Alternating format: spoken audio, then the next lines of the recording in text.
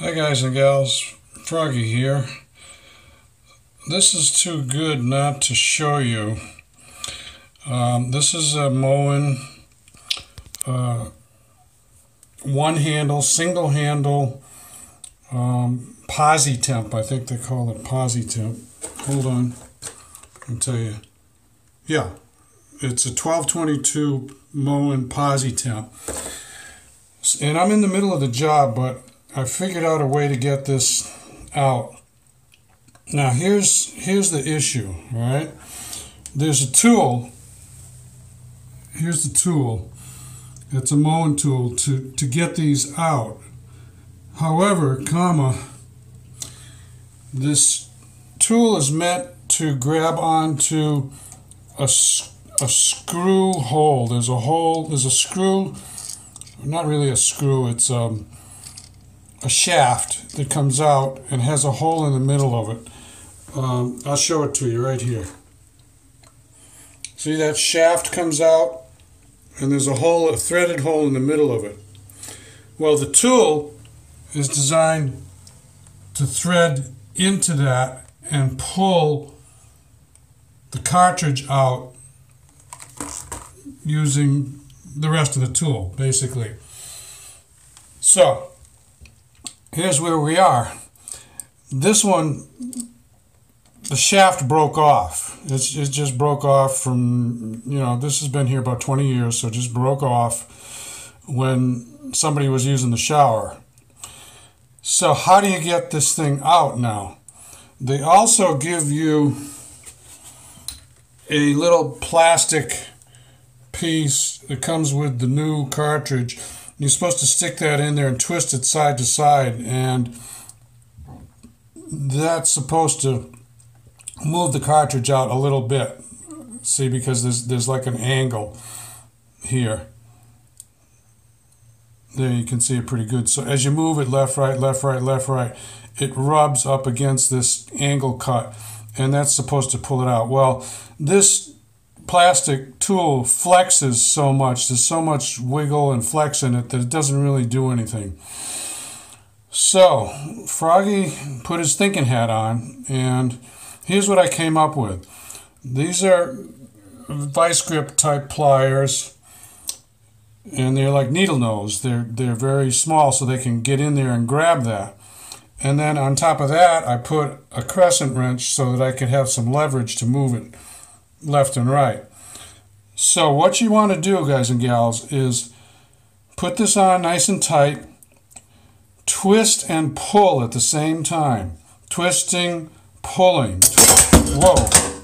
Okay, I didn't mean for that to happen, but anyway, it doesn't change. Twisting and pulling, and that cartridge is working its way out right now. I need two hands to finish it off, but I wanted to show it to you. I wanted to show you the setup. Okay? So let's see how it goes. Okay, so here's where we're at. It was going pretty good. It came out a little bit, and then all this plastic stuff broke. It broke off in little chunks at a time, so I kept trying to pull on it with the needle nose vice grips, and didn't work. So what I'm going to have to do, I'm trying to get that light on there for you. What I'm going to have to do is drill. I'm going to drill some holes around the outer edge, and that's to weaken it so that it doesn't have as much grip on this part. And then I'm going to drill the center, and then I'll use an easy out, or if I have to, I'll tap it and then put a screw in there and get it out. I hope I can get it out with the easy out. So that's where we're at now. Ooh, so here's where we're at. I completely drilled out that section of the middle or the inside of the cartridge, and eventually was able to grab here where that shaft used to be, and I grabbed it and pulled it out, and all I got was the inside of the cartridge. The outside, the plastic side, you can see it here, that white plastic side was still in there. So I was in a up the creek without a paddle.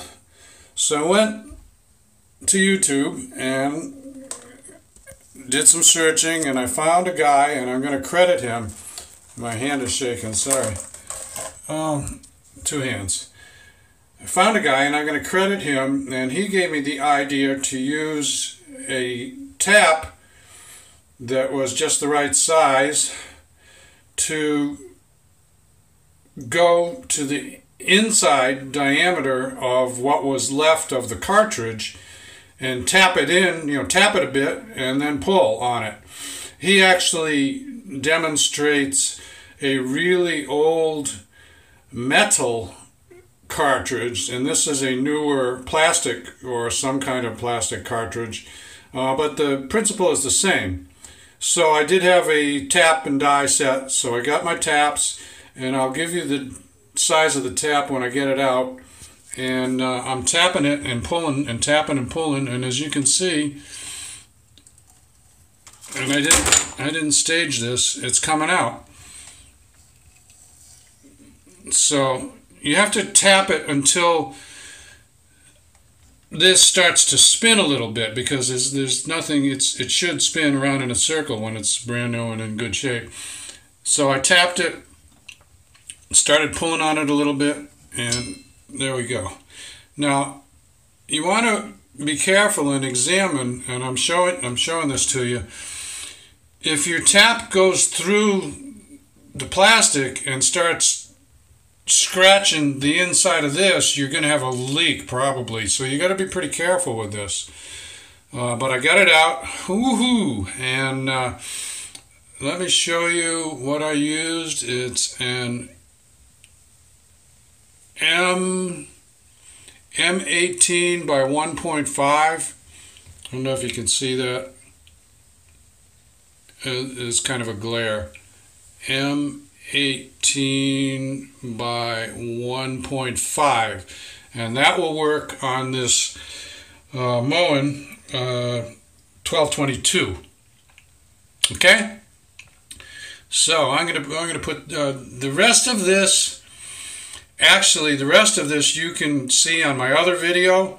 This one was just an especially tricky, difficult, pain in the butt job to get this out, because the tool wouldn't work because that shaft was broken off.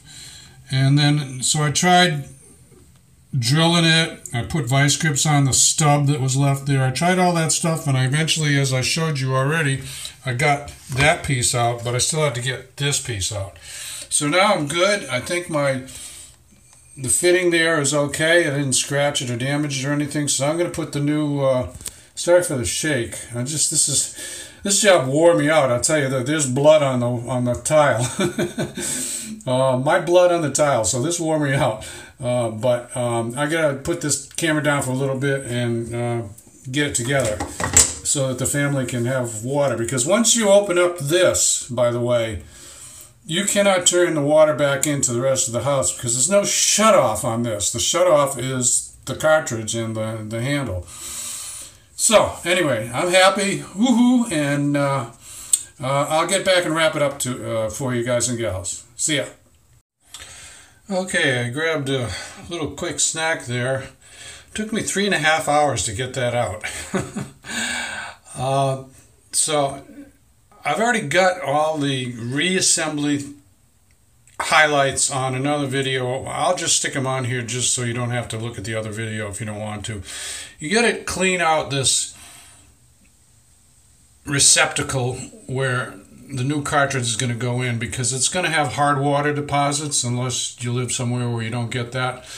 And you want all the rubber gaskets to seal. So I'm going to use a piece of light sandpaper. Very, very light and very, very easy, just with my finger to reach in there and brush away those hard water deposits. Okay, grease everything up good. I put my finger inside there and put some grease, and then I greased all the black parts. You put it in there, don't twist it when you put it in straight. You can twist it a tiny little bit, maybe 1 or 2 degrees. I use this tool to push it in. This is the extraction tool, but I use it to push it in because it just gave me a nice place to push there and there and not have to push on the tabs. I'm now going to put the clip in, and then we're at the handle. The clip went in super easy. I think it's because I shoved this in really as far as I could using that tool as I showed you. So now I put the HC up, and the smooth part of this, according to the directions that Moen gave me, this is smooth and this bottom side has a little step on it. So that should give me hot and cold, but if it doesn't, you just have to take this out and flip it 180 degrees and put it back in. Okay, let's do the handle. Okay, so this sleeve, this chrome sleeve, and this is, they call it a temperature stop or something, but they all go together, kind of obvious how they go together, because there's a hump on the top that this has to go over. So it just all goes on like that. And then we are looking for what's called the handle adapter, and I've got two that are,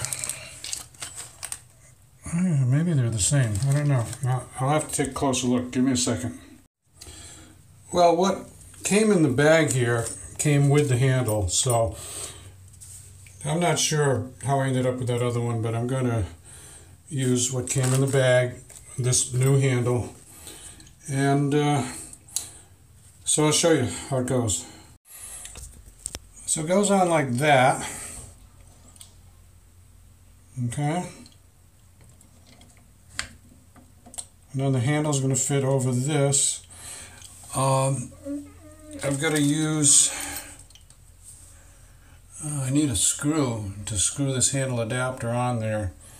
Let me see, I hope they gave that to me. Hold on. So yes, they gave me a stainless screw, and it had a little bit of Loctite on it, so I screwed that in. This handle adapter obviously is different than that old one. Although the sleeve and the temperature stops look about the same, but so don't mix and match stuff there. Just use everything that comes in your package.